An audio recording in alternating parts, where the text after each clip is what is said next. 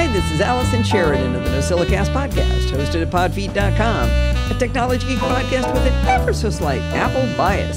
Today is Sunday, May 26, 2024, and this is show number 994. Well, I had the great fun of being on the Daily Tech News Show again this week with Tom Merritt, Sarah Lane, and Roger Chang. The main topic was the energy impact of AI and whether it's actually going badly or not. We get into the nuances of the way the data is being collected on this subject and what can be done to avoid adverse impact to climate change. Check out the Daily Tech News Show in your podcatcher of choice and look for DTNS 4777, Sustainable AI Computing. And of course, there's a link to the episode in the show notes. You know, one of my favorite things is when friends of mine get together. Bart Bouchats had Jill from the Northwoods on his show, Let's Talk Photography, and it was delightful. Jill has been building her podcast empire in small steps. See what I did there? And her latest show is called Buzz, Blossom, and Squeak. This show is about getting off the couch and going outside and enjoying nature by learning about what's around you. Bart has become a huge fan of her show and has combined what she's teaching with his daily walks and his love of photography. Two of my favorite people talking about their passions is the best thing ever. To hear Bart and Jill chatting, check out Let's Talk Photography number 128 at the link in the show notes, or subscribe to Let's Talk Photography in your podcatcher of choice. And don't forget to subscribe to Buzz, Blossom, and Squeak there too. This week's Chit Chat Across the Pond is another episode of Programming by Stealth. And in this penultimate JQ episode, Bart introduces us to 3 new ways to process arrays and dictionaries without exploding them first. I know, that sounds crazy. We've always exploded our arrays first. He teaches us how to use the reduce operator, which lets us take an entire array or dictionary and reduce it down to one thing. The map function lets us process every element in an array or values in a dictionary and return a new array. Finally, map_values lets us apply a function against all of the values in a dictionary or an array. It was a bittersweet ending to the primary series on JQ for Bart, but next time he'll do the epilogue, where he'll introduce us to some rarely needed but still very useful things you can do in JQ. Remember, you can always find Bart's fabulous tutorial show notes for Programming by Stealth at pbs.bartificer.net. I'm getting super excited about MacStock for this year. And I have a special coupon to make it a little less expensive for all of the listeners. It's a little bit earlier in the year this time. It's July 12th, 13th, and 14th in Woodstock, Illinois, which is just an hour outside of Chicago. On Friday, there will be workshops this year where you can get hands-on with an instructor. I'm doing one of the workshops where I'm going to teach you as many of my Tiny Mac tips as I can in 45 minutes.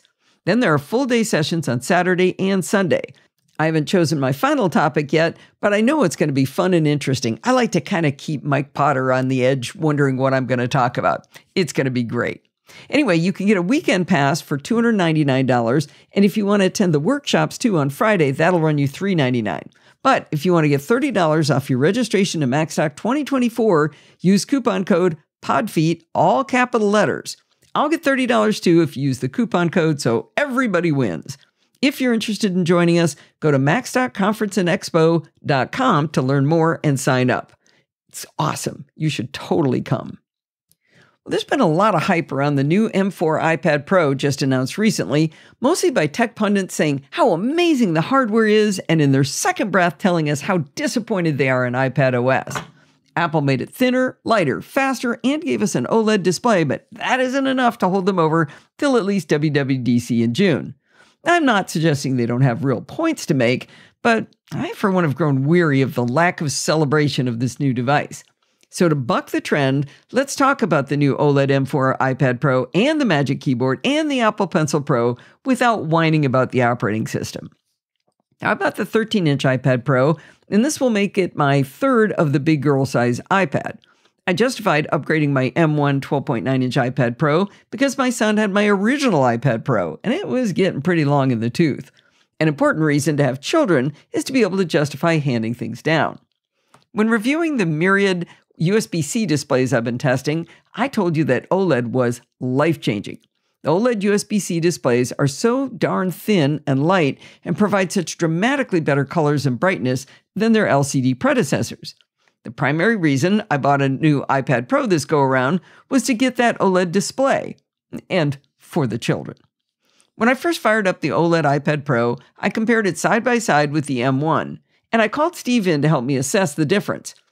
I hate to say this, but that darn Liquid Retina XDR display in the M1 iPad Pro is so darn good, we could barely tell the difference when comparing it to the OLED M4. Even photos taken in HDR, there really wasn't a dramatic difference to our eyes. Now, don't get me wrong, the OLED display looks great, but the previous generation display looks so good, the difference isn't nearly as dramatic as I'd expected. Now, you may be thinking to yourself, oh, Steve and Allison are really old at 66, so they probably just can't see the difference. But remember, I had cataract surgery a few years back, and I have the best vision of my life.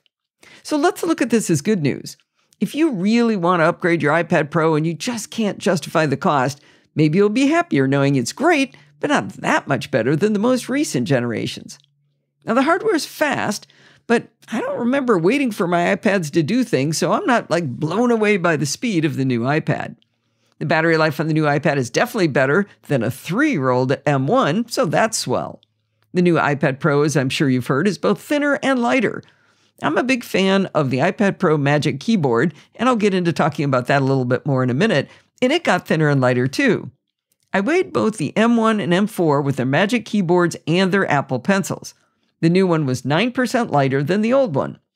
That's a nice improvement, but the M4 with the keyboard and pencil weighed 2.81 pounds. As a point of comparison, the current M3 13-inch MacBook Air weighs a smidge less at 2.7 pounds. So if you've picked up a 13-inch MacBook Air, it's a little bit less than my iPad. Now, having the camera on the landscape side is fantastic. It's certainly a big improvement for video calls, but it also means Face ID works so much more reliably now than ever before. I mean, it works every single time. I'd gotten pretty good at not having my hand covering the old camera on the side, but even at that, it was awkward to get your face in the right place. Now it never fails. One thing I'm pleased with is the heat dissipation on the new M4 iPad Pro. My previous iPad Pros used to get uncomfortably hot in the bottom right during specific applications. When I'm super bored, I sometimes open a kid's coloring book app and color farm animals and such. In the time it took me to color a single page, the palm of my hand would get super hot and uncomfortable. I tested the app with the new iPad Pro, and it never got warm to the touch. So, yay! I do want to talk a little bit about the Magic Keyboard for iPad Pro. My first keyboard for iPad Pro was the Keyboard Folio. I loved it because it was super light and had a decent keyboard for typing. When the Magic Keyboard came out, I bought one for my 12.9-inch iPad Pro, and other than the fact that it was super heavy, I loved it. I didn't think I needed or would even use a trackpad on an iPad because, you got a touchscreen right there. What do you need a trackpad for? But after using it for about a month, I tried the Folio keyboard again, and I found that I was constantly reaching for that trackpad. I also find typing on the Magic Keyboard for iPad to be delightful. I know people love the Keyboard Folio, and many are super sad that it's no longer available for the new iPads, and I'm sad on their behalf. Here's one thought, though.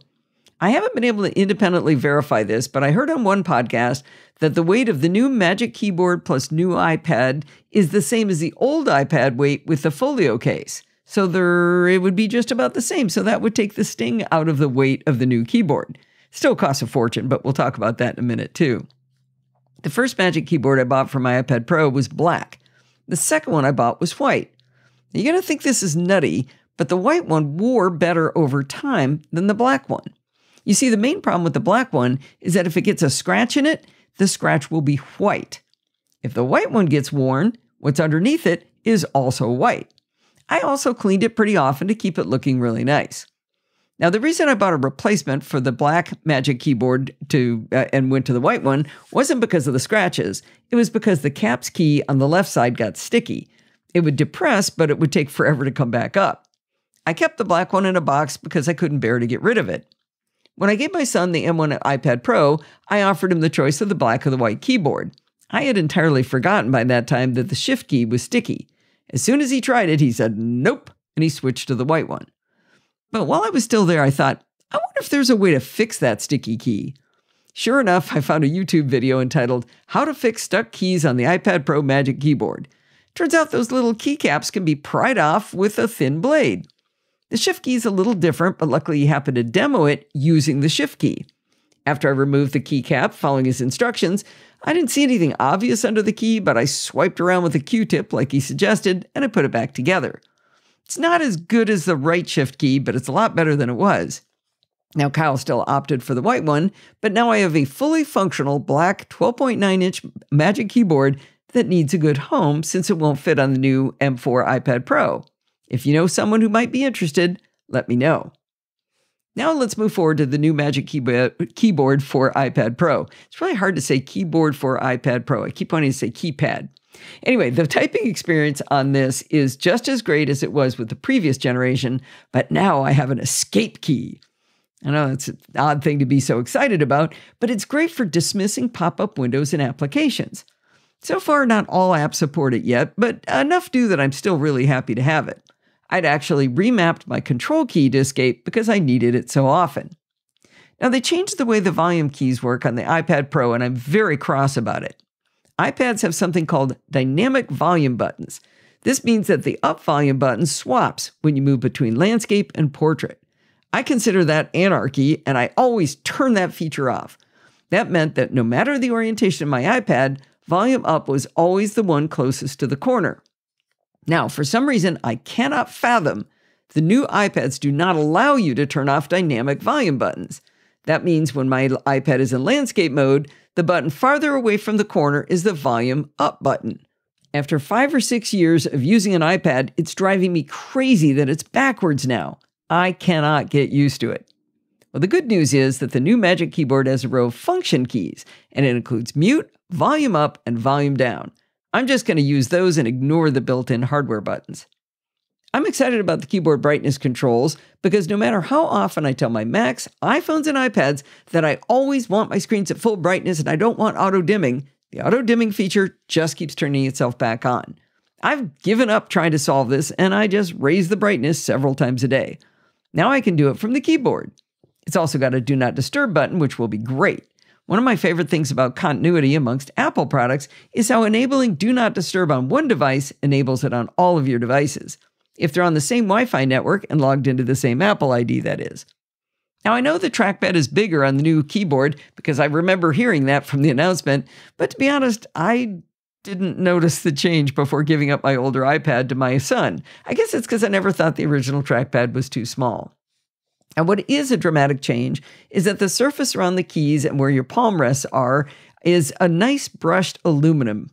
The palm rests on the white Magic Keyboard were a real bear to get clean, and they never really looked perfect after a while. On the black Magic Keyboard, they wore so they were shiny, and they didn't look great over time either. The aluminum should wear much better. There's one thing I don't like about the aluminum, and it's that the hinge is also aluminum. It will certainly wear better, but it causes a problem when opening the keyboard. With a laptop, the screen is always much lighter than the computer itself. That means with a laptop on a tabletop, it's pretty easy to pull on the screen in the little notch for your finger and open the screen right up without moving the laptop. But with the iPad Pro, the screen is the computer, so it usually weighs more than the keyboard side. There also isn't a notch for your finger to pry it open. The way I've always opened an iPad Pro in a Magic Keyboard case is to stand it on edge on the hinge and pull the two pieces apart with my fingers and then set it down flat. That worked great with a soft vinyl cover on the hinge, but with a metal hinge, it kind of slides around on the desk or table while I'm trying to pry it open, and I'm afraid I'm going to scratch up the surface it's on too. I'm practicing alternative ways to get it open when it's on a surface without picking it up, but I haven't figured out how to do that yet, so if anybody has good advice on a strategy there, I'd like to hear about it. Now, the Magic Keyboard for the 13-inch iPad Pro will run you $350, which is a painful price. But I found something that might make it sound more reasonable. It's still not reasonable, but it sounds reasonable after this. Microsoft announced some new devices this week, including the Surface Pro Flex keyboard. Like the Magic Keyboard for iPad, you connect the Flex keyboard to a Surface Pro tablet, and it gives you a keyboard with a nice trackpad on your tablet. The Flex also comes with the Slim Pen 2, which from looking at the specs appears to be fairly equivalent to an iPad Pencil in capability. The price of the Flex keyboard for Surface Pro is $450, but remember it includes that little Slim Pen too. So if you add up the Magic Keyboard and the Apple Pencil, you're going to spend $29 more than you would if you bought the Flex keypad for Surface Pro, so they're pretty close in price. Maybe it doesn't help that both companies are committing highway robbery, but at least Apple isn't much worse than Microsoft. See, don't you feel better now? Well, now let's talk about Apple Pencil Pro. I've had the first and second generation Apple Pencil, and I really enjoyed using them.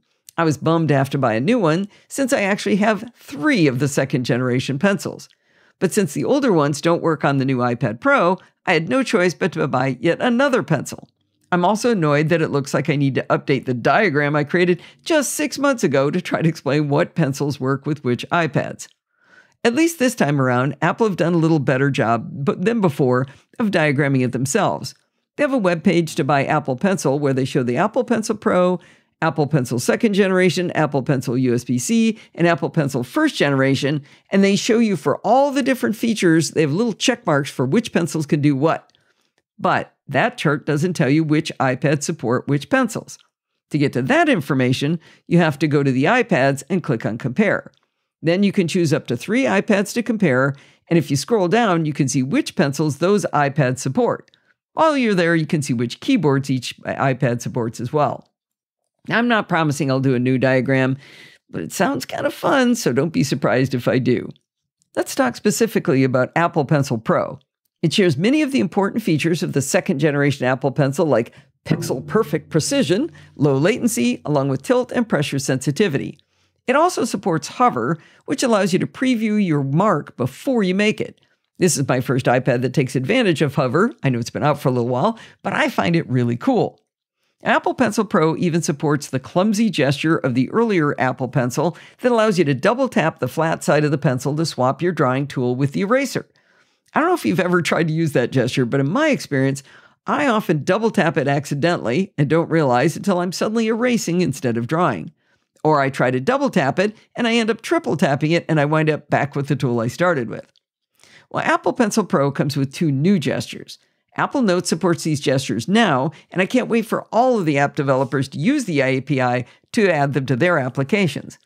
The more useful one to me is the ability to squeeze Apple Pencil Pro, and when you feel the haptic feedback, a palette of tools and an arc appears conveniently close to where you're hovering. It doesn't show all of the tools, so you actually have to swipe in the arc with your finger to expose all of them. The second gesture is that you can roll the pencil to change the orientation of the tool. Let's say it was a flat, thin brush line. Rolling the barrel of the pencil would change the thickness from horizontal to vertical or diagonal. Now, I think it's a real miss that you can't use this barrel roll to move about the palette of tools after the haptic squeeze. The fun of exposing the tools with pencil is erased since you have to then tap and drag with your finger anyway. It's early days, so entirely possible Apple will add it to the API and allow that gesture to do a lot more than rotate a tool. I was mentioning this to Bart, and he got all excited and said, apple.com/feedback, Allison. Okay, fine, I probably will. All right, let's dig into how that barrel roll gesture is created, though. It's kind of an interesting idea. When Apple announced this new gesture, they said it was accomplished using a gyroscope built into Apple Pencil. Now, my work as an engineer at an aerospace company included work using gyroscopes, so I thought it might be fun to insert a little engineering lesson here. Fun for me, at least. I'm not sure if you're going to enjoy it as much as I will. If you were ever a child at one time, you probably played with a gyroscope. Remember winding up the string around the post and then pulling it real hard so the gyroscope would spin as fast as possible? Once it was spinning, you could stand it up and it would balance as long as it was spinning quickly enough. But when it slowed down and stopped, it would fall over. You could even set it on its little pedestal at an angle while it was spinning, and it would continue to balance as long as it was spinning. This was crazy because the center of gravity was way off to the side and it should have made it fall immediately. What appears to be a trick here is actually the preservation of angular momentum. The gyroscope actually resists any changes to that axis of rotation. When you were a kid or even an adult who likes to experiment, did you ever play with the front wheel of your bicycle? Maybe you were supposed to be changing the inner tube, so you took the wheel off the bike, but then you had your buddy spin it while you held onto the axle? What you might have noticed is that while it was spinning, it was really hard to rotate it against that spinning motion. You can actually feel the resistance when you do this. I found an article that explains the gyroscopic effects in a pretty nerdy way over at lumenlearning.com. And in that article, they actually show a woman holding a bike wheel. So it wasn't just me who played around like this. But what does all this have to do with Apple Pencil Pro and its gyroscope? Hang on a minute, I'm getting there. Since a gyroscope resists turning in the plane perpendicular to the axis of rotation, and as we talked about it, you can feel that resistive force, it means you can measure that resistive force. If you can measure it, you can use that information. Inside Apple's Pencil Pro, the electronics can measure the resistive force of the gyroscope as you turn the barrel, and that tells the software what action you've taken. Isn't that cool? Maybe it is just me that thinks it's cool. Well, speaking of the magic backed by science of Apple Pencil Pro, it has another really nifty party trick. While the previous generation iPads had hover, where you can see where you're going to write or draw before you actually touch the iPad with pencil, the Apple Pencil Pro with the new iPads actually shows you a shadow of the tool you've chosen. I know, this is crazy in the whole gyroscope story, isn't it? If the developer has enabled the API, when you've got a pen selected for Apple Pencil Pro, you see the shadow of a pen. If you choose the eraser, it looks like a cylindrical pencil eraser. It's so cool. But the niftiest one is the fountain pen. It's spooky, it's so cool. While keeping the Apple Pencil tip near the iPad, if you move the angle of the pencil around, the shadow kind of moves around with it. I suspect our little friend the gyro might be involved in figuring out the angle. It's got to be more to it than that. Maybe it's magic pixie dust, I don't know. Well, at first, I thought the cool shadow of the actual tool chosen was just a party trick with no intrinsic value. But I started thinking about it. Have you ever gone to draw with pencil and forgotten that you had the eraser chosen, so you actually end up removing something instead? It's not that hard to hit undo and switch tools, but what if you could see before you touch the iPad that it was an eraser instead of a paintbrush? That would alert you to the fact before making a mistake. Plus, it's a really cool party trick. Speaking of cool things about Apple Pencil Pro, it now supports Find My. That would have saved me a bunch of money a few years back when I couldn't find mine. I ended up having to pay $129 for a new one after looking for it for weeks. And then when my son-in-law came over, I offered him $20 if he could find my original one. And you know what? He found it in about 30 seconds right where I was looking in my couch cushions. Anyway, Find My with Apple Pencil Pro has a few oddities about it. I tried to find my pencil with my iPhone, and it wasn't listed amongst my devices. When I looked in Find My with my iPad Pro, it was listed. I suppose it makes sense that you'd have to have an iPad if you had a pencil, but I thought the Find My network would show it on any of my devices. That was my first clue that this isn't normal Find My going on here. The second oddity was that after I selected the pencil in Find My from the iPad, it told me it wouldn't work in landscape orientation, and it told me to rotate the iPad into portrait orientation. Why the heck would that be? I don't really know. Well, after you obey the instructions to rotate the iPad, you'll get a large set of concentric circles with a solid blue circle in the center. As you get closer to the Apple Pencil Pro, the solid green circle will get bigger, and the words on the screen will change from saying far to near to within reach. And while you're wandering around your house looking for your pencil holding a giant iPad in portrait orientation, you won't be given any directional information. It's more like playing that kid's game where your friends would yell, hotter, hotter, hotter, colder, colder, colder.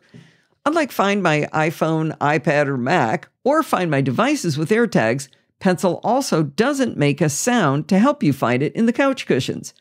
All of these curious differences suggest they're not using the ultra-wideband chip used in devices like the iPhone to find Apple Pencil Pro. I found a note in a Mac Rumors article about Apple Pencil Pro that says that they're simply using Bluetooth, not a UWB chip. I guess it's better than no Find My at all, but I did find it kind of curious. To get out of a Find My on my iPad, by the way, you simply put the pencil back on the magnetic connector and it disappears. Well, the pencil doesn't disappear, the whole Find My thing disappears. The bottom line is I'm having a lot of fun with the new iPad Pro, and I love the new Magic Keyboard, especially with the Escape key and Function keys. I like that it's lighter, a bit faster, and a bit brighter. The Apple Pencil Pro has enough new fun features to make it feel really new. I hope you enjoyed learning a little bit about gyroscopes and how they let Apple give us spin control of Apple Pencil. Now, if I could figure out how it draws the shadow, I'd be satisfied. Well, we've really milked those CES interviews this year, and we're bringing you our very last interview from CES in January.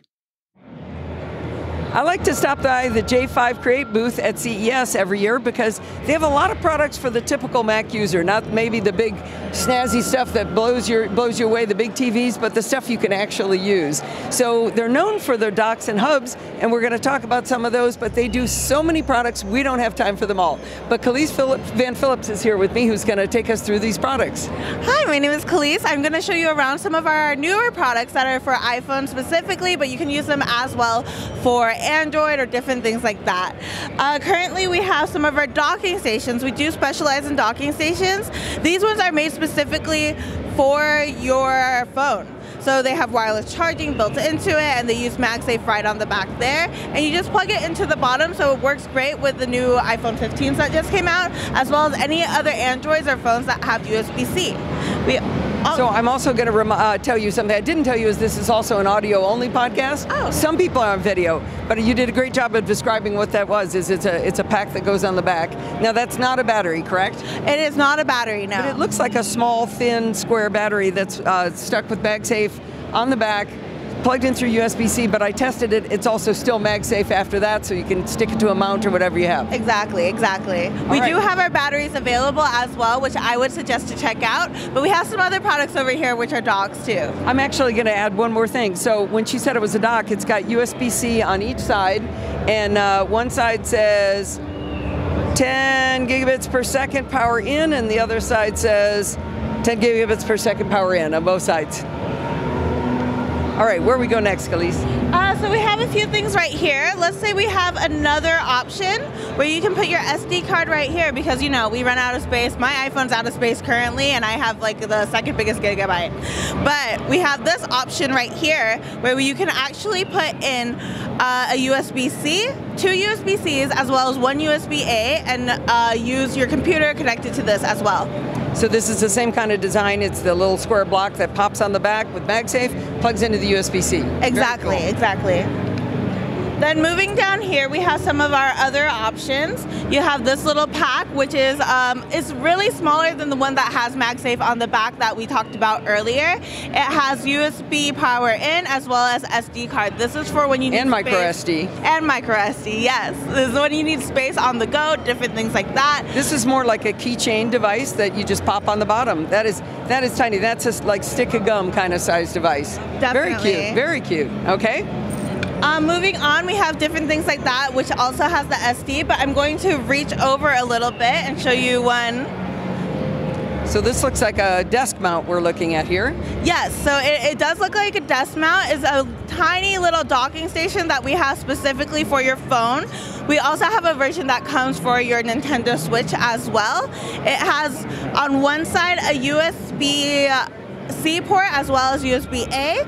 On the back side, you have an HDMI port as well as audio and another USB-C power in port. And then on the left side, you have SD and micro SD port. And then on the front, you have your little cap that you can put over the USB-C plug that plugs directly into your phone, as well as a switch on the top that you can use. So she just popped it closed where it was a mount originally, a stand to sit on your desk, but a full hub. That is a very, very slick design. I think that's my favorite thing so far. Yes, I love it, so we can connect anything to our devices, as well as just have it sitting there so it's not in the way too. Yes. Very good. Charging your phone, doing all that. Yes, definitely. Wow. That is mostly most of our products, but I'll show you one more just to get it out there. We actually have, one second, kind of another version of the one we talked about earlier that was a very tiny one. This one you just pop on the bottom of your phone. It's about the same width of the iPhone bottom part. And then you have your micro SD, as well as 2 USB-C plugs. So one is power in and one is USB 5 gigabits per second. Yes. Very nice, quite a smattering. I'm going to do what I didn't say I was going to do. You guys have the newest, I'm pointing over, what is that over there? We have the newest Thunderbolt 5 dock. We partnered with Intel just to make this dock, so it's one of the fastest docks that we have currently to date. It's more modern, it's future-proof as well because it's backwards compatible. So let's say you have a Thunderbolt 4 at the moment, you can just upgrade to the Thunderbolt 5 dock, but it will still work with your USB Thunderbolt 4. Very good, very good. I didn't even know Thunderbolt 5 was out. Look at me. Thank you so much. So if people wanted to find J5 Create, where would they go? I would suggest going to j5create.com as well as your major retailers such as Walmart, Best Buy, Staples, etc. And by the way, I'm looking at boom arms for displays. I can see keyboards. There's lots and lots of docks. There's cameras. You basically only need to shop at J5 Create is what I'm thinking. Basically, anything that makes your work life easier at home or in the office. Very good. Thank you very much. I was listening to Bodie Grimm and Rob Dunwood's new podcast, Beyond the Post, and they were talking about different ways podcasters can make money. One way they talked about was by sponsored shows. This is where someone pays you to say something or blog something. Now, I've probably never mentioned to you that I get requests for this all the time. Here's an example I got just this week, entitled Sponsored Post for Your Blog. This person wrote, I'm reaching out because I would like to provide a quality post on your site and I had some ideas. I think your audience would positively love it. I'm reaching out to see if you'd be interested in featuring a sponsored post. I believe I can add value to your audience and I think it would resonate with your readers for sure. Our content is always unique, relevant, informative, and interesting. Wow, doesn't that sound like something I should do? No, that would be dreadful. I never say yes to these requests or even respond to them. I could make money that way to offset the cost of creating these shows for you, but instead, I choose to rely on your generosity in donating to the show via Patreon and PayPal. If you can afford to do it, please go to podfeet.com/Patreon or podfeet.com/PayPal and help support the show.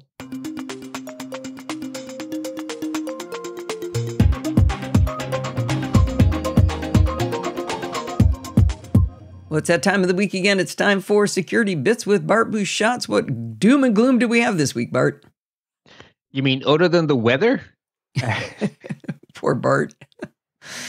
Yeah, we got some thunderstorms here. There's a giant big red exclamation point in my weather app. Something about severe weather alert thunderstorms. Yeah, I see why.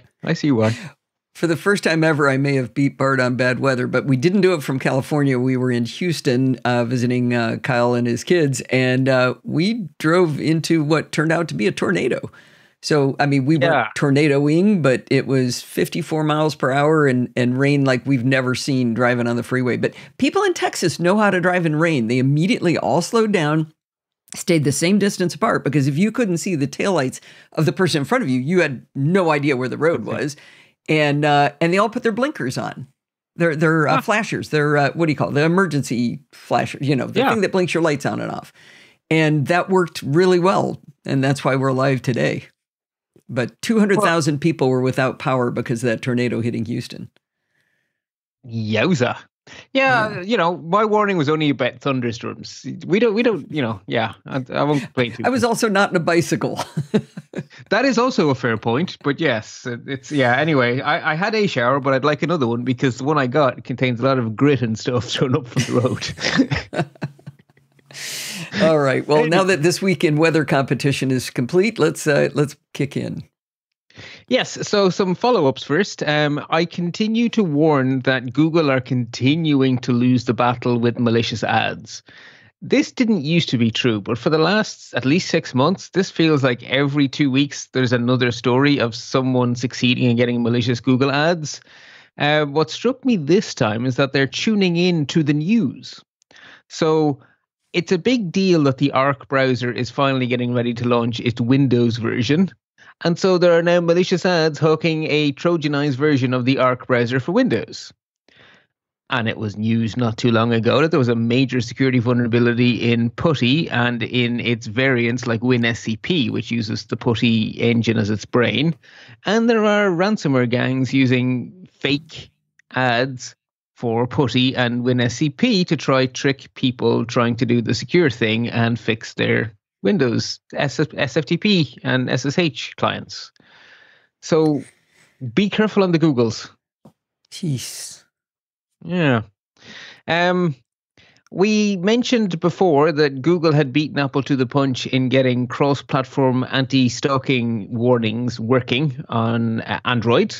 As of iOS 17.5, that is now symmetrical. So if someone plants a googly tag near you and you have your iPhone with you, your iPhone will warn you about the googly tag. And of course, it will warn you about an Apple tag, and vice versa is true now already on Android. So Android will warn you if a tracker is following you that shouldn't be. So basically, I believe also it means that we now have lots more devices doing the reporting for us. So no, I found no evidence whatsoever. I looked really hard to be able to tell you that was true, and I found Apple don't claim that's true in their press release, and no reporting claims it's true. Well, how do the iPhones know that the tracker is there then, if they're not beaconing their existence and all that? Well, but they don't have to beacon back to the appropriate reporting authority to be able to tell you that there is something following you. Okay, got you. All right, well, thanks for following up on that before. I usually try to trick you up with a question you don't know the answer to and make you feel silly on a podcast, but you beat me. You knew I was going to ask that one. I did know you were going to ask, and also, I want this to be true. I want it to be the case that it's cross-platform good, as cross-platform feature as well as protection. Obviously, protection is more important, but I'd like both, please. But so far, I can find no evidence that we have both. And then another little follow-up. We spoke a few months ago that the Securities and Exchange Commission in the United States had put out a proposal that it was in the comment period, that they would like to make it so that financial organizations have a stricter rule on breach notifications when they have a data breach. Specifically, that they would have to report within 30 days instead of, I think it was 90 days before. That has now gone into effect. So the public comment period is over, and that is now a rule. So if your bank messes up, they now have 30 days to tell the Securities and Exchange Commission they have leaked a bunch of data. Okay, but Wise can still take like 9 months to tell you, right? It's just if Wise was a bank, they'd have to do it 30 days. Financial institution. So if Wise is doing financy stuff, and if they're regulated, they would still fall under it. Yeah, but I'm saying they're not a finance company. They're a webcam company. Oh, sorry. I was thinking Wise Transfer. Oh, WISE. Yeah, no, I was making a snarky comment about WYZE's poor track record in security. I was too concerned about getting paid cross-country without problems. There you go. Wise comes in. We have two deep dives. Let's get the easy one out of the way, I guess. A little fire extinguisher on this one. So you may or may not have come across some Sturm und Drang on the internet about how photos were reappearing for people in their iOS devices. And there was some extrapolation based on one anecdote, which was deleted by the original poster, which ended up being conflated into evidence that Apple were secretly uploading all of your photos to iCloud against your permission. So let's just nip all that in the bud. No one's photographs went to anyone who was not them. The only thing that happened is that at some point in the past, there was a bug in iOS that when you deleted a photo, excuse me, I managed to get something caught in my throat. That's most annoying. At some point in the past, there was a bug in an older version of iOS that left some debris behind when you deleted a photo. And the iOS 17.5 update obviously needed to rebuild the photos library because maybe there's extra features or something in iOS 17.5. And when rescanning your drive and rebuilding the index, it found the debris and I guess failed safe. Like, there is a corrupted entry here. Should I ignore it or should I recover as much as I can? And the developers went for, well, let's recover as much as I can, which had the effect of bringing back photos people thought were deleted, frightening people quite a lot, and then a whole bunch of hearsay getting very out of hand very quickly. So at the root of all of this is the fact that your photos library is kind of a game of two halves. There is a folder on your iPhone or whatever that has the photos in it that are in your photo library. And there's a database file of some sort that has all the metadata. And those two should be in sync with each other. There should be an entry in the database for every file in the file system And there may actually be multiple files in the file system because you could have different sizes of the image cached depending on which device you're on and so forth. But it basically, those two got out of sync. And so you ended up with these. Basically, when you delete a photo, it's supposed to go into a 30-day grace period where it's recoverable, which means it's still on your device, it's still on your file system, but the record in the database is marked as I was deleted on this date. And so it vanishes from the view, but it isn't really gone. And then in theory, 30 days later, some sort of a cleanup task is supposed to come along and clean the database and the file system up. But at some point in the past, probably a long time ago, because this only seems to affect very old photographs, there was a bug in an old version of iOS, and you ended up with that not working. So which wasn't happening? The photo wasn't getting really deleted, or the database must have been working, but the photo was still there. Well, it looks like the primary photo wasn't there because the version being restored seems to be low resolution copies from what I've been reading. It's like a thumbnail or something, huh? It was like a thumbnail or something got left behind, which then got reconstituted because, I found a bit. So what do I do with this bit? Well, I'll just rebuild it then as best as I can because that seems like the best way to fail. But this is still not a good story. This is still bad. No, it's still bad, but okay, it's not as bad as it could have been. It's a long, long way from as bad as it could have been because all iOS devices have full disk encryption, and none of that was broken in any way, shape, size, or form. So if you wiped your device and gave it to a friend, you're absolutely fine. None of this has anything to do with iCloud. So the broken photo wasn't being synced up to iCloud. It wasn't sitting in the cloud. The only way it sort of kind of went to the cloud was that that folder is backed up in iCloud Backup, which is encrypted. So there was an encrypted copy sitting in the cloud.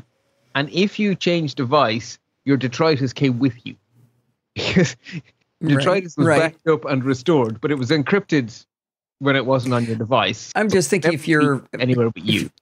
If your phone was seized by police enforcement, for example, and they had a subpoena to get inside or something like that, there would be data there that you had intentionally deleted.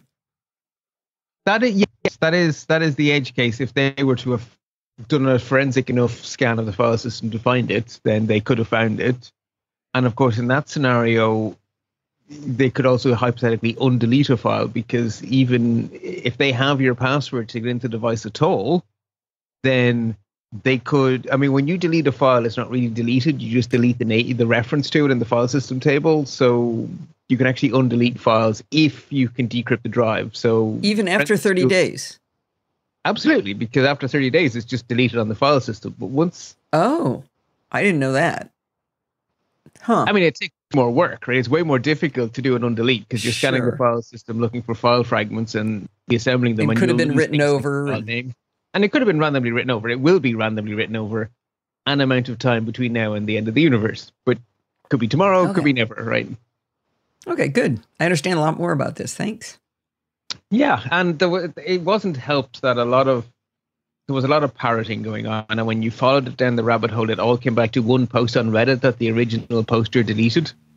That was the sum total of the sourcing for this also follows you from one device, or this also happened on a device I wiped and gave to a friend. There was no there. Okay.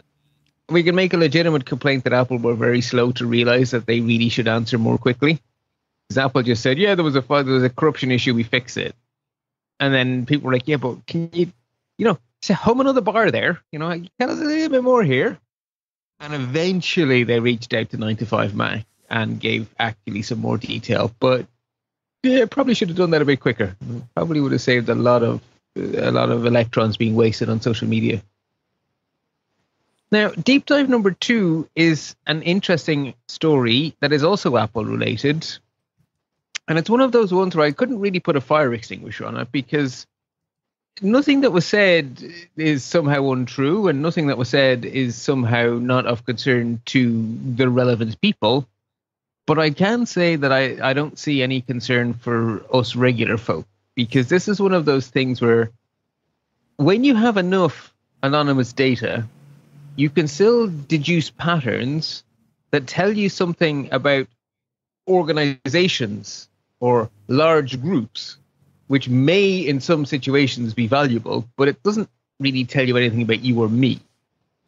So it's kind of like, depending on what scale we zoom out at, this is or isn't important information. And 99.9% of the time it isn't. So I'm just going to zoom back out a bit and go right back to the very first iPhone, way back in time. And Apple made a big deal about the fact that even when you weren't within GPS range, they could still give you location data because they had signed up to something called Skyhooks, which was a third-party database that kept a record of the actual coordinates of Wi-Fi base stations, which all have unique MAC addresses. And then your iPhone could use its Wi-Fi chip to triangulate against, at least 3 nearby base stations. And depending on the relative signal strength, have an estimate of where you were. It was pretty good, usually. And both Google and Apple realized how valuable that is, because even when you have GPS, you only ever have a very poor GPS receiver in the phone. You have a single channel GPS receiver, not multi-channel. So you're always kind of relying on adding extra data. And the GPS is kind of battery intensive, and you'd like to use it as little as possible. So really, your iPhone tries to sense 90% of its location information from cell phone towers and Wi-Fi, and then it just uses the GPS for the little final, and now just tweak me perfect here. So even today, Apple still makes very heavy use of that Wi-Fi data to give you more battery efficient location. And they don't rely on third-party databases. Both Apple and Google have built their own because this is so important. And they both provide an API that you can use to ask their servers for, where am I? And Google and Apple made very interesting different choices that really show the difference in how the companies think.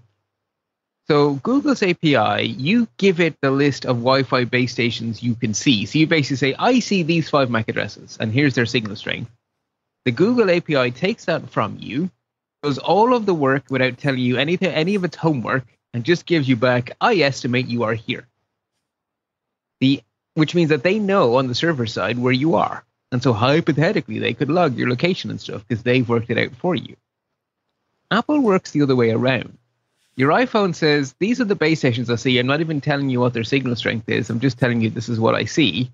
And Apple answers back with the nearest 400, up to 400, depending on how many. If you're out in the backwoods, it may answer back with none. But it will answer back with, an amount of base stations. And your phone does all the work. So only your phone knows the relative position, and your phone then uses the information from Apple to work it out on your end, which means Apple can't steal your precise location information because they don't have it. Your phone worked it out. And that's Apple's do it on device mentality in action. So you said theoretically Google could. I know a while ago there was talk, people said, hey, look, you can go see where Apple or where Google thinks you go. And I went and looked, and it said that 3 days a week I go to this liquor store. And it turns out the liquor store is right where I start my run or walk down on the beach. It's right across from where the Strand starts. And would that be how the non-theoretical example of what it's doing, do you think? I don't know if you could tie that to this feature. I know that in general, their entire location services thing, their apps like to just to tell Google where you are unless you go out of your way to find every setting everywhere and turn it off. So that may be happening. Hoover it up, as it were. Yeah, I do like to hoover it up. So it's not unrelated, but I doubt it's down to that specific API necessarily. But it does give you an idea that they like to know where you are. That is something they find valuable to know. Okay, so we've got a difference in the way these two companies are doing it, but do we need to worry about this? Well, so you and I as an individual should actually be happy that Apple does it Apple's way because we have more privacy as an individual. But something really interesting happens when you zoom out. So some security researchers in the University of Maryland asked themselves the question, given that Apple tells us up to 400 MAC addresses with locations every time we ask it a query, could we start to build up a big enough database of this information to start doing statistics to tell us something interesting? And the answer is yes. Hang on. I'm confused. Do these researchers have access to the data of what iPhones are talking to, or Android phones are talking to what Wi-Fi access points? Like you're saying up to 400? Right. So every time your iPhone asks Apple servers to help it figure out where it is, Apple servers answer with 400 base station locations. Answer where? answer back to your phone? Device, to your phone.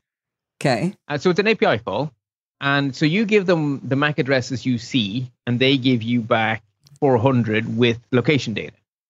Okay. So the researchers started feeding MAC addresses into this API over many months and collecting the answers. And so basically they got to pretend to be all over the world.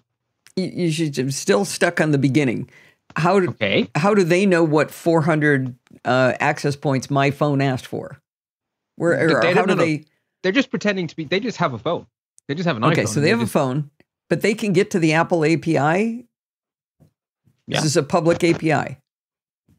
To be honest, I didn't go into that much detail whether it uses your iCloud ID to authenticate or but it's just an API that your phone can talk to. So, okay. So I interrupted you. So now they're using some API that they can get access to, and they're throwing MAC addresses of access points at this API. Yeah, and every time you tell it, here's what I see, it answers back with, and here's what's near you. So you just do that enough, and you can build up a big database of MAC address locations over time. And here's what's near you. Here's what access points are near you. Yeah, so you tell it. So the point of this API is to allow your phone to calculate its own position without Apple doing it for you. Okay. So you tell it, these are the MAC addresses I see. And it answers back with, okay, here's the GPS coordinates for all the MAC addresses I know about that are near you.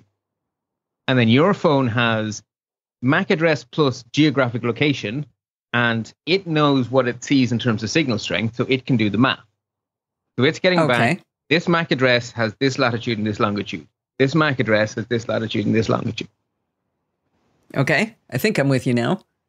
Okay, so so they just built up a database over many months of all of these MAC addresses. And of course, if you move your base station, then the location data changes. So the MAC address can change location over time. So if you remember everything the API's ever told you, you can start to build up a history of what's going on. The other fact that's important to know is that the first half of a MAC address belongs to the vendor, and the second half belongs to the device. So Dell get assigned a bunch of MAC addresses, and Apple get assigned a bunch of MAC addresses. So if you've ever installed a network scanner like the iNetwork one that I recommended about 10 years ago, it'll show a little icon that your HP printer is a HP printer and stuff. And it knows that because the MAC address is a HP MAC address. And so, well, and if you look in your Eero app, if you use the Eero routers, it'll tell you, hey, I think this is from Apple. Right, exactly. Yes, and that's how it does it. It just, what's the MAC address? Okay, it matches that vendor. Unfortunately, it often comes back and says something like Espressif. That's my favorite one. That's apparently a chip in just about everything else in my home that I don't know what it is. Right, because a lot of these vendors it's the vendor of the Wi-Fi card. So, Apple might roll their own, but a lot of companies are just buying the cheapest off-the-shelf little chip and throwing it in their device. So yeah, you end up with these very generic ones as well. So if you start to look at these things, you can start to see interesting patterns. So if you look at what do MiFi devices do, you can see that a bunch of these MiFi devices spend most of the week in very expensive parts of New York and the weekends in the Hamptons. Hang on, I'm going to tell people what a MiFi device is. That's a little box you can get that basically takes cellular data and spits it out as Wi-Fi. They used to be all the rage in the old days before tethering to your phone, but I don't know anybody who uses one now, but apparently somebody does. Me. We have one. We have one in case of emergency because myself and the better half are both in the same cell provider, who is also our home internet provider. So we have the MiFi as a backup. Yeah, exactly. And unfortunately, while he was in hospital a lot, their Wi-Fi was awful. So the MiFi was fantastic because we basically picked the carrier that had the best signal in the nearest hospital. So we still keep it because it's actually kind of useful to have in case of emergency. But anyway, it's kind of interesting that they move, from fancy pants New York neighborhoods to the Hamptons and back from weekdays to weekends, which is, it's information, but it's not dangerous information. It's just, we've done these statistics and we've now found a thing. But unfortunately, sometimes you know more. Like, say, that the Ukrainian army uses Starlink terminals. And Starlink terminals are basically MiFis, but instead of talking to the cellular network, they talk to satellites. So they work by making a local Wi-Fi network that gives you the internet. And until the end of 2023, they had static MAC addresses. So you could watch the front line in the war in Ukraine move by watching the position of Starlink terminals on Apple's API.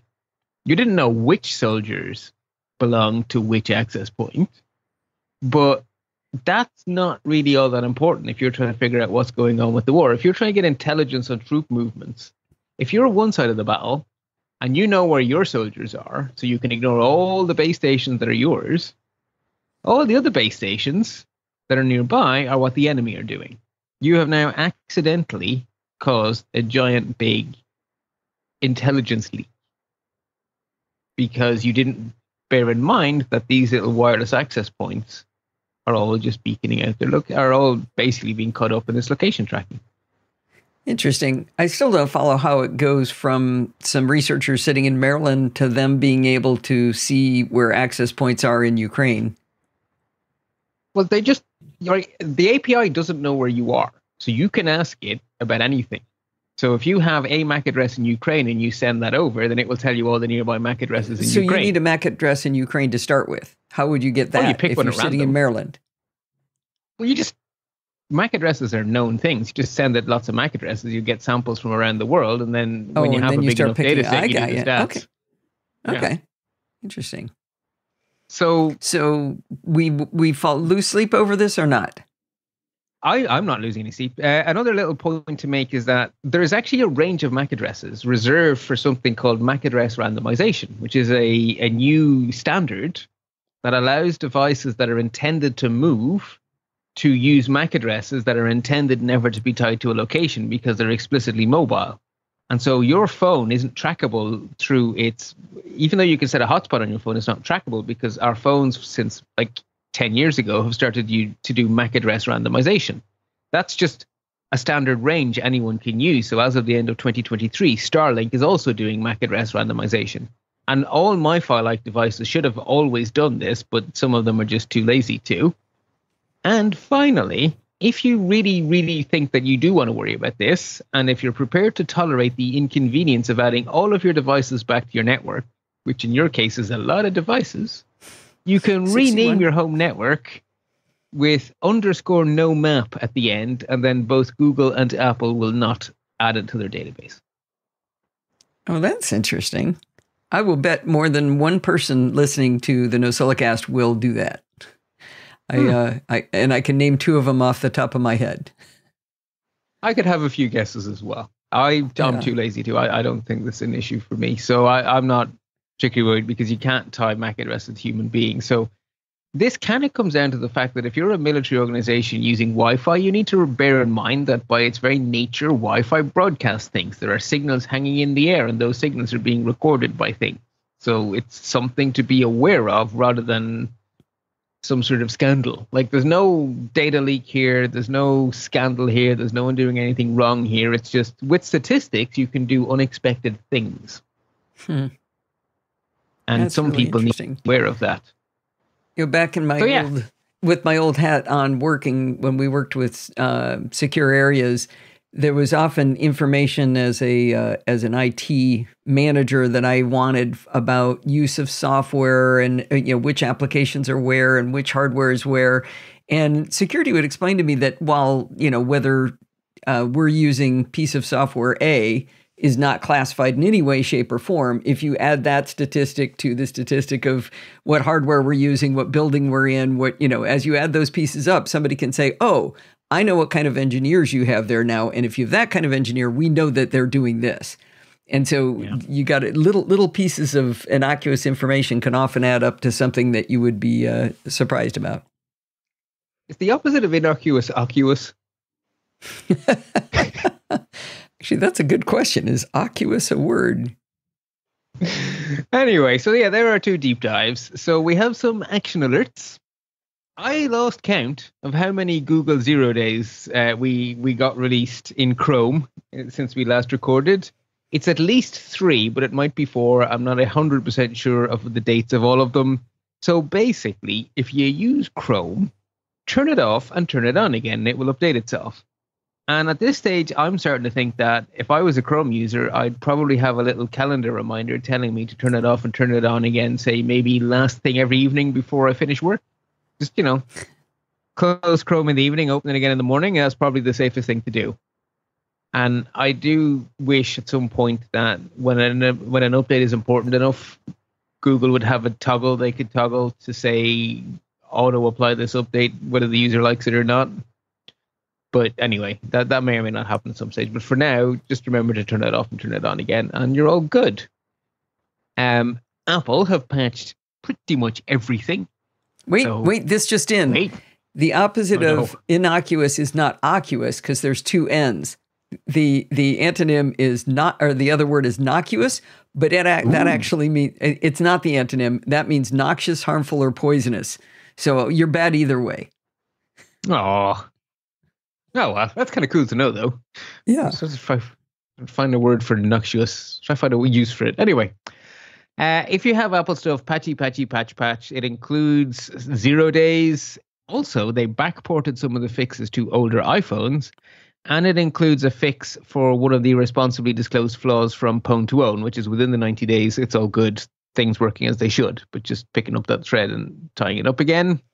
It was also patched Tuesday up the road in Microsoft and Adobe land. So patch. And the Microsoft one does include 2 actively exploited 0 days. So yeah, don't dawdle on that Windows patch. Patchy. Okie dokie. And then I'm afraid I have 2 pieces of bad news. So if you are the user of a few D-Link routers that are apparently very popular in Canada, you need to be aware that security researchers have been trying to get D-Link's attention for months and eventually got fed up of waiting and have just released their proof of concept exploit against these popular routers because they're afraid D-Link will never fix it otherwise. You can't patch because there is no patch. There is a workaround. So if you have a D-Link EXO AX4800, you need to apply the workaround, which is turning something off. You need to disable one of the features on the router, and then the vulnerability is not accessible, but still hypothetically there. And this is not the first time D-Link have a lot of their copybook in terms of this kind of thing. No, they're terrible at it. By the way, I just said everything wrong about innocuous and nocuous. Oh. Innocuous means it's harmless. Nocuous means it's potentially harmful. So it is the antonym. Aha. I got my brain backwards. So for everyone who's yelling at their phones. So innocuous and noxious? Nocuous. Innocuous and nocuous. Just take the IN off the front. Nocuous. Cool. For everybody who had their emails half written. I'm going to find an excuse for that. That's a cool new word I've learned today. Yay. You know what? When you act like that, you're nocuous. All right. Good old D-Link. Ever since I interviewed or I chatted with the not CFO, what is it called? Chief Security CFO? Officer at D-Link, and the guy was just as irresponsible and took no ownership of anything about security for his company. I've been no on D-Link. Yeah, and I've been with you on that, and I remain with you on that. Owners of QNAP are unfortunately not in a much better, they're in a somewhat better situation. There was a third-party audit performed against QNAP NAS devices because they're very popular. And they found 15 security vulnerabilities of varying degrees of severity, and they reported them to QNAP, who decided they'd patch some of them, but they were in no hurry to patch all of them. And eventually the security researchers got fed up and published the details of all 15 of them, even though not all of them are patched yet. So the advice is not to have your QNAP visible from the internet. So if you need to access it remotely, don't do it by having it, by port mapping it through your router and having it actually directly visible from the internet. Use one of these fantastic sort of fake private network tools like Tailscale to let you securely access it from anywhere without exposing it to the public internet would be my advice on how to deal with this kind of a thing. And maybe consider not buying a QNAP next time and going for, one of the other well-known vendors for NAS devices. Yeah. But not D-Link. Whatever they make, don't buy it. Finally, just make sure your Firefox is patched, because Firefox makes use of a third-party library called pdf.js, which it uses to render PDFs in the browser. There was a really nasty bug found and fixed, of course. But unless you actually patch Firefox, that's not such a good thing. And, accidentally opening a URL that goes to a PDF, that could easily happen. So just make sure your Firefox is up to date and you'll be all good. In terms of worthy warnings, there were, of course, 1,000,001 data breaches, but my new rule of only tell you about it if the people involved haven't been notified means that none of them are on our plate today, because all of the millions of people's data that was breached has been reported to those millions of people, so they know all about it. But what I can tell you is that some security researchers inside Microsoft have noticed a new trend that I just think our listeners should be aware of. There is now a particular ransomware gang. They're called Black Basta, but that doesn't really matter. They're cyber criminals. And their new social engineering technique is to trick you into using the Windows Quick Assistant feature, which is a way to do screen sharing easily without third-party software, where you open the Quick Assistant app and you type in the code you're given by the person you want to share the screen with, and then they can share your screen, which is fantastic for legitimate technical support. But if some random person phones you up and says they're from Microsoft or they're from the internet, and they tell you to type in this code in this app, like every spidey sense on planet Earth should be going off here at this stage, right? Windows Quick Assistant is fantastic if you engage someone for support. If someone reaches out to you out of the blue and wants you to do Windows Quick Assistant, the answer is no. Right? Yeah. So we'll leave it at that. In terms of notable news, last time we mentioned that Google had released a report about how many billions of dollars of fraud they had prevented with their App Store. Now it's Apple's turn. They have released their latest App Store Transparency Report, full PDF downloadable. Headline figure, 7 billion in potential fraudulent transactions stopped in the past 4 years. If you'd like more, it's all in there. The link in the first link in the show notes is to Apple's press release. They have little infographics with all of this shiny big numbers. Basically, Apple are very keen to let everyone know how much work they put into the App Store, just so that the European Union know that it's definitely worth that 27% commission. Definitely. Well, okay. And it is, in fairness, right? That's a highly snarky and politicized comment there. I would say I think it is often unrecognized how much work it is to run a service. Having run a service for an IT service for my company, and having people go, well, hey, the computer only costs $10,000. How come you charge me all this money to use it? Not understanding anything that goes behind it. But and just to say, my snarkiness was meant that, I know that Apple put a lot of extra effort into making this one pretty because they're very well motivated to, rather than me devaluing the work they do, because I completely understand and value the work they do. I think they're. You're just saying the right pretty part. The pretty part is what had me being snarky. It's as much about the PR as it is about the numbers, right? Understandable, because they're under quite a bit of pressure. And then there were two big conferences since last we spoke. Google had their Code conference, and so we found out lots of cool stuff about Android 15. Basically, they are a lot of AI stuff, shock and or horror, but also just some plain old tightening up of rules and some very sensible things. Like when they detect that you have a one-time password being sent to you through SMS, it won't actually show the password in the little notification window. So if you're doing a screen share or something, it won't actually show you the code. Or if there's an app running in the background that probably shouldn't be, that's sort of spying on your notifications, it won't see your OTPs. Also, some really clever stuff, like if you turn on screen sharing, all of your notifications get hidden from the screen sharing feed, so that you're not sharing your notifications. It's that's very clever. Yeah, the sensitive data thing doesn't blow my dress up, because I think we've had that for quite some time. I know Steve was just trying to share his dad's screen and control it, but he had one password open, and part of it wasn't working because of that. So, cool. I think we've got things like that anyway. Yeah, it's nice to see. But the notifications is cool. Yeah. Notifications is cool. They're also making some more APIs unavailable to developers without, really, really begging, having a good reason for it. So basically, they're adding more things to their list of, we think it's suspicious if your app tries to do this, and we'll give it extra scrutiny. They're also using a bunch of AI to detect apps that turn malicious later, and then basically report back to Google and say that this app wasn't being weird until about a week after you installed it, and then it started being weird. And that'll flag it back to Google for deeper review.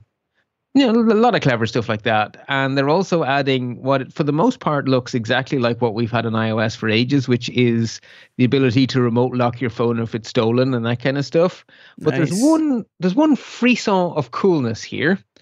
Google say that they have added some AI to the motion sensors in the phone, because apparently the act of snatching someone's phone out of their hand has a particular, very distinctive shape when you look at the motion. And so they believe they can successfully detect someone snatching your phone and running away with it. So they believe that someone physically stealing your phone looks different to normal life by a sufficient amount that they can unlock the device when that happens. That's bananas. I love it. I love it. I hope it's true. I hope it's not full of false positives and random people are, walking their dog and their phone suddenly locks itself. But if they're right, if the data is indeed learnable, that's a cool idea. Oh, I've been snatched. Yeah. Protect myself. Right, that's very cool.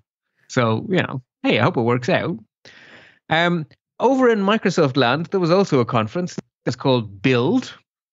And to some extent, a lot of this stuff is a little bit on the boring side, but it's still very important because of how much Windows there is on planet Earth. And those data breaches that we're not telling everyone about, a lot of those are caused by hundreds and thousands of Windows computers all over boring companies.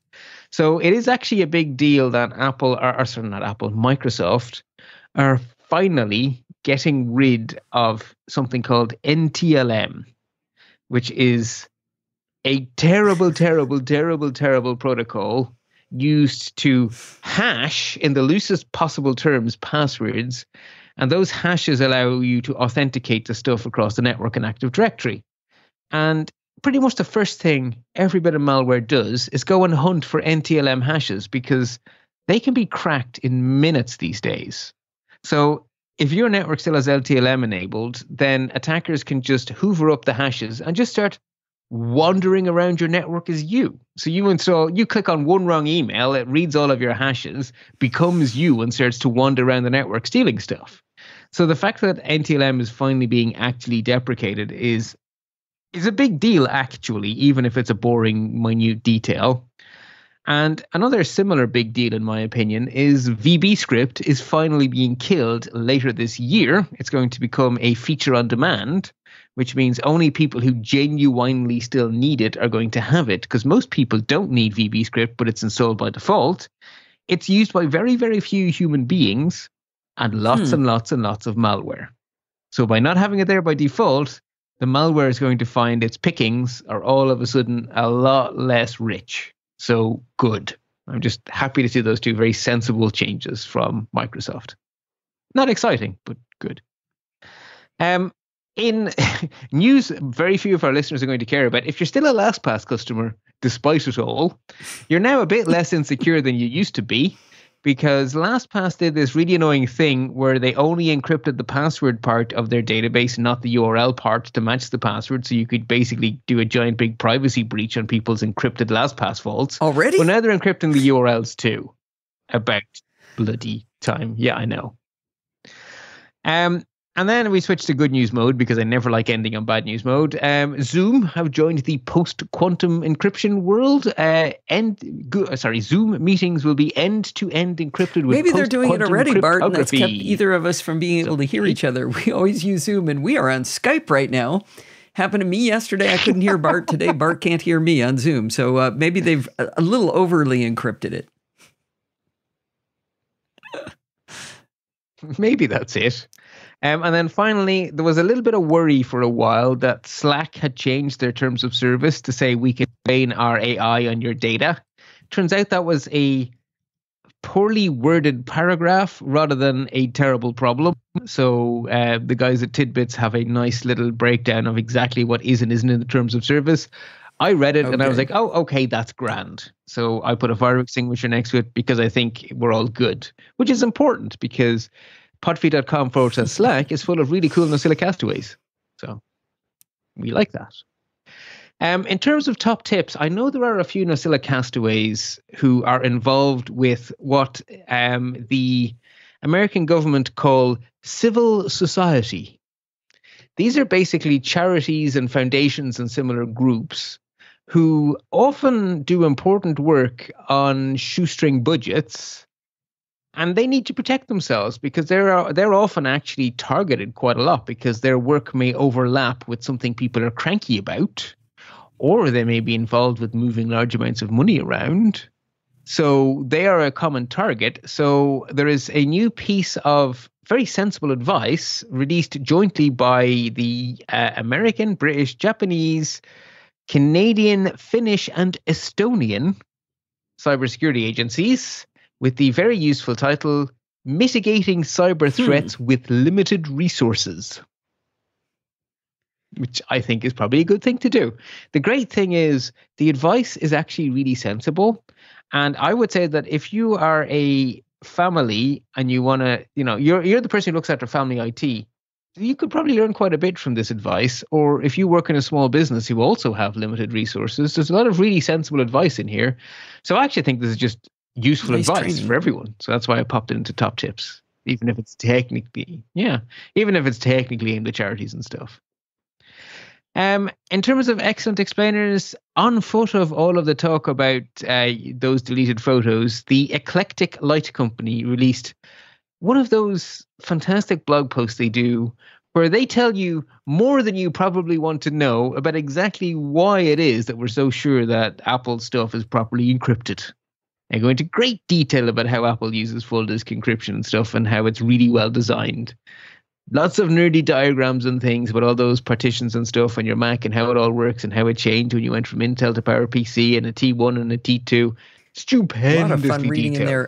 By the way, cool. Eclectic Light is actually just one guy. It's Howard Oakley. Ah, cool. Oh, yeah. Good on you, Howard. You write really good stuff. When you're looking for stuff about, especially about networking stuff, it's just great. Yeah, now, I didn't know if this really should be interesting insights or if I should stick it up in worthy warnings, but you may or may not have heard that one of the other things Microsoft announced at Build was a whole new ARM-based hardware, which is kind of cool, that has built-in AI, including a feature they're calling Windows 11 Recall. Your computer will take screenshots of everything you do and save it for 3 months and then use AI to remember everything you did so you can ask the computer what you did in English. As you might guess, there are some privacy concerns with this. Bleeping Computer break them down in great detail. They start from the point that Microsoft say, yeah, but we're using disk encryption. But that is better than forgetting to do that. I mean, the fact that they're putting it on an encrypted drive is not bad. But that's so far short of the level of protection this kind of data needs, it's not even funny. Because my initial reaction was, but they've thought of everything. They've locked it down. And then I read and I was like, eep. Now, I wasn't really tempted to turn this on anyway. Yeah, but if it had been, I wouldn't be. It's just like Time Machine. Or no, and the versioning and that kind of thing, or Time Machine. It's like, no, it's not. It's a lot more than that, right? It's a heckin' lot more than that. Time Machine is just what you choose to save, which can have implications. But everything that ever shows up on your screen, that has a lot more implications. And then just because it's cool, one of our fantastic Nosilla castaways, I think he goes by Gookie. So this is Oet Grunnen. That's Joop from the Netherlands. You would get that one. Whose byline on Mastodon is Grumpy Former DBA, so that's why you which thought confused the crap out of me. Yeah, and I wasn't sure whether to use real names or whether to use aliases. I was like, yeah, just put the link in the show notes. Anyway, he pointed me to a webpage on his bank's website, their ING in the Netherlands, and they have come up with something that in hindsight is so simple, we should have been doing it for years, and I hope to goodness every bank on planet Earth is going to copy this. They have added a feature to their app where you can type in the phone number that is currently ringing, and it will tell you if that is a call from them.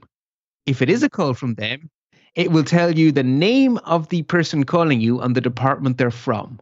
So if someone rings you up saying, hi, I'm from ING, you just say, well, actually, I'm on my home phone. Punch in my home phone number. Is anyone calling this? No. Or is anyone calling this? Yes, the fraud department. Ah, okay. Well, yes, ING. Please do stop that credit card. It's so simple. Like, they know who they're calling because it's through their telephone system. They have an app. Connect the two together. That's all there is to it. Just basically tell you, green, good. It's us. Red, not us. You just hang up.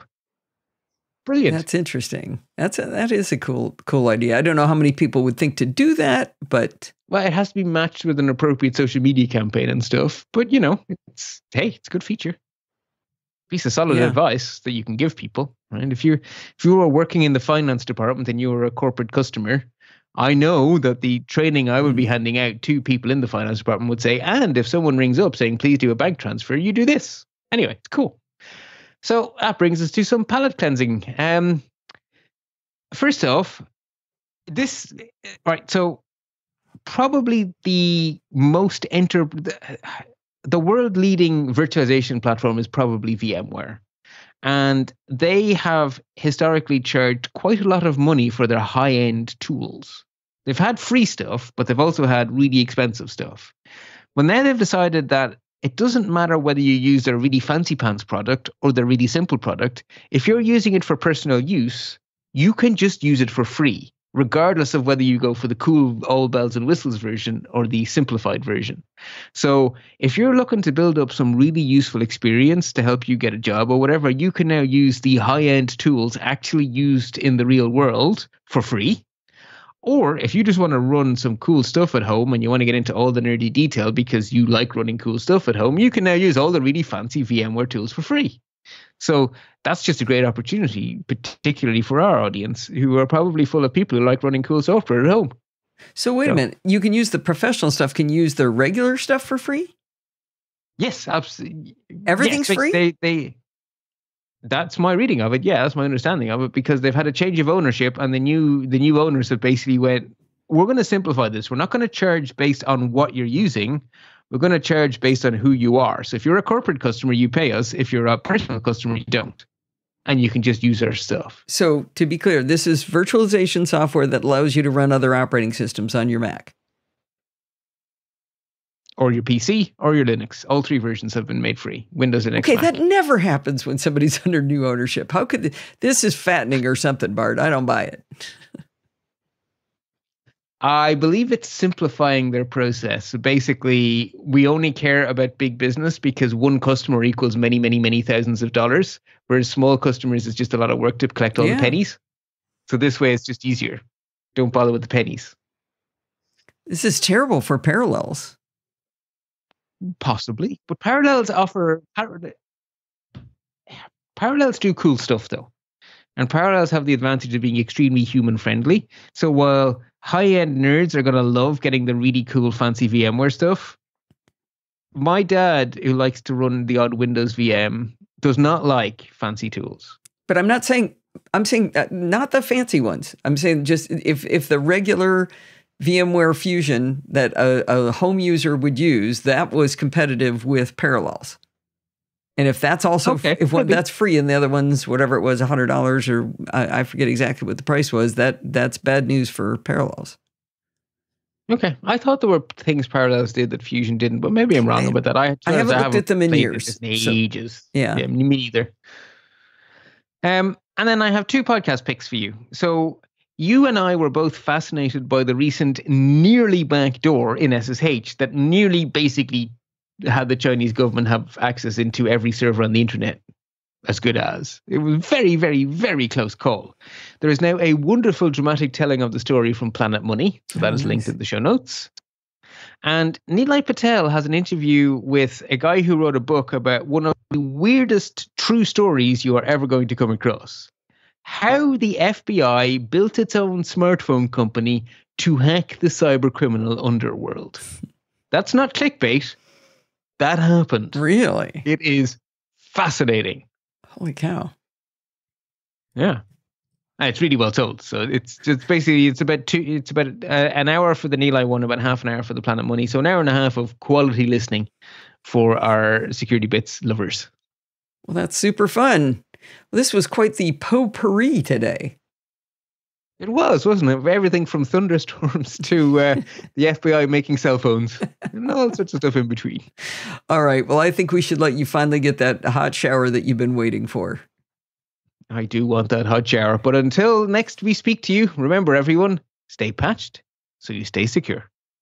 Well, that's going to wind us up for this week. Don't forget to send in your 1000th episode recordings to Steve by June 23rd by emailing him at steve@podfeet.com. Did you know you can email me at allison@podfeet.com anytime you like? If you have a question or a suggestion, just send it on over. Remember, everything good starts with podfeet.com. You can follow me on Mastodon at podfeet.com/Mastodon. If you want to listen to the podcast on YouTube, you can go to podfeet.com/YouTube. If you want to join the conversation, you can join our Slack community at podfeet.com/Slack, where you can talk to me and all of the other lovely NosillaCastaways. You can support the show at podfeet.com/Patreon or the one-time donation at podfeet.com/PayPal. Remember, I don't take those sponsored posts. And if you want to join in the fun of the live show, head on over to podfeet.com/live on Sunday nights at 5 p.m. Pacific time and join the friendly and enthusiastic NosillaCastaways. Thanks for listening and stay subscribed.